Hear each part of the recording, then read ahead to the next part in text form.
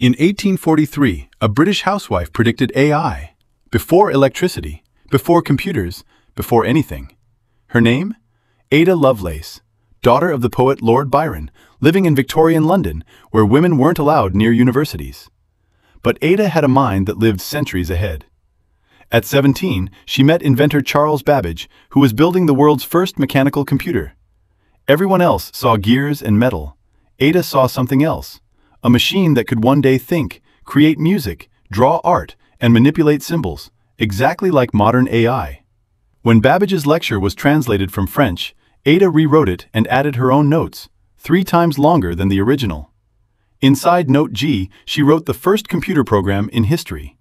Her ideas were so far ahead that scientists dismissed her. But a century later, Alan Turing rediscovered her work and realized she had predicted the entire future of computing. A housewife in 1843 saw AI coming before anyone else.